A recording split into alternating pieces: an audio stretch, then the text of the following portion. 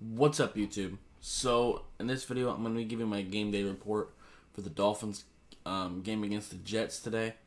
Yeah, let's go ahead and get right into it. Hopefully, I'll be able to stream later. I'm going to do what I did last week and try to just stream at halftime and then a little bit after the game rather than stream the whole game. I think that worked out better. So, I think that's what we're gonna try for. So, looking at transactions before we get into the injury report, because we did make a couple moves this week. We have placed Greg Little on injury reserve. I didn't even realize he was injured. We have let go of Shedrick Redwine, whatever. Then we signed Andrew Billings, who's a pretty decent nose tackle, to the practice squad, and we let go of Jabal Sheard. So that's a thing. We brought Jamal Perry up to the active roster. He's kind of come in and out this year, just through different matchups. We also put Kobe Jones and Jake Luton on our practice squad and let go of... I guess we brought Shedrick Redwine back to the practice squad. Okay. And we let go of Jake as well. I do prefer Jake Luton over Jake Dolagala, however you pronounce that. So Jake has a pretty decent arm, but his mental processing definitely needs to improve, and he's not really much of an athlete.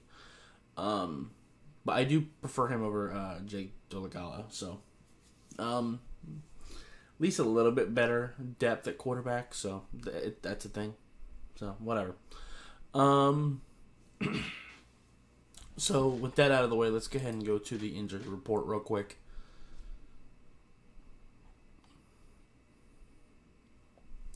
So Christian Wilkins is listed as questionable. I kind of expect him to probably play. We'll have to see. There'll be another report like right before the game, just like there usually is, but hopefully he can go. Same thing with Andrew Van Ginkel. They're probably going to be more so game time decisions. So that is what that is. Elijah Vera Tucker is questionable. Same thing with Nathan Shepard. Even if Vera Tucker does play, their O-line isn't that good. Zach Wilson isn't going to play. They have already said that Joe Flacco is actually going to be getting the start today. So, that's the thing. Sorry, my throat's killing me.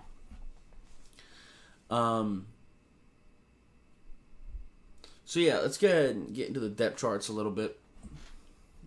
Not much will really change with ours. But, like I said, Jamal Perry has been put onto the active roster. Noah probably won't be active. I mean, it just is what it is at this point. He's never active. We do have Darius Hodge on the active roster right now. He's an edge that we picked up last week. So if Van Ginkel doesn't play, we might actually end up seeing him play a little bit. If not, it'll probably be mostly Phillips and Scarlett getting the snaps at edge, and of course Agba. So that could be a thing. And of course, if Christian Wilkins doesn't go, we got John Jenkins, who hopefully will be active today, and Sealer and Butler. So we're pretty good on the D tackle front, but definitely our defense is better with Christian Wilkins. Like I said, I know a lot of fans are frustrated with him because they don't watch film. But he is a very, very good player and eats up blocks like a motherfucker. So it is what it is. They can be mad if they want to. So let's go ahead and take a look at the Jets. Like I said, Joe Flacco has been announced as the starter, at least for this week. So that's a thing for us. I think we can definitely beat Joe Flacco. I mean, this offensive line is pretty bad.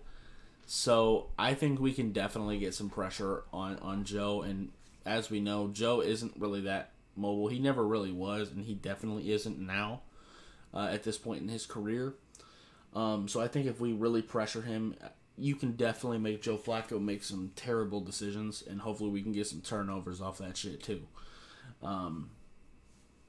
As far as their weapons go, Michael Carter is absolutely dangerous. Ty Johnson can hurt you, and so can Tevin Coleman. And even though Michael Perrine isn't terrible either. We already know that Corey Davis and Jamison Crowder can go. Keelan Cole is okay. And Elijah Moore is a rookie receiver. I do have a video on him.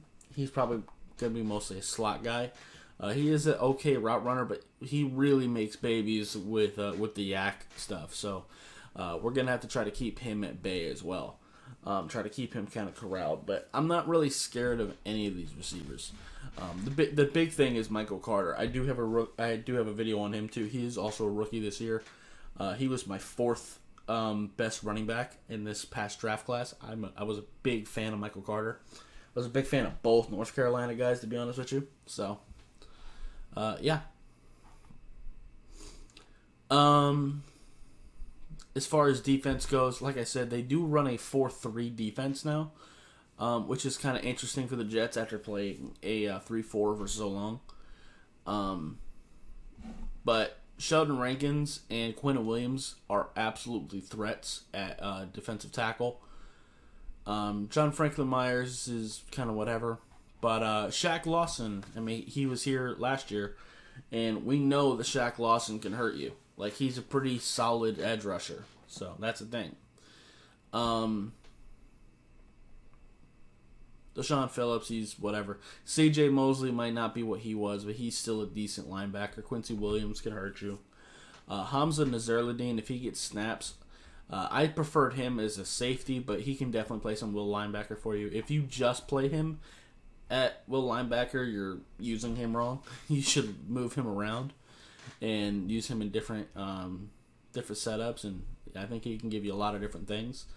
But, you know, Jets are going to do Jets things, so it is what it is. Yeah, nothing really crazy with their defensive backs. I think we can torch all these guys.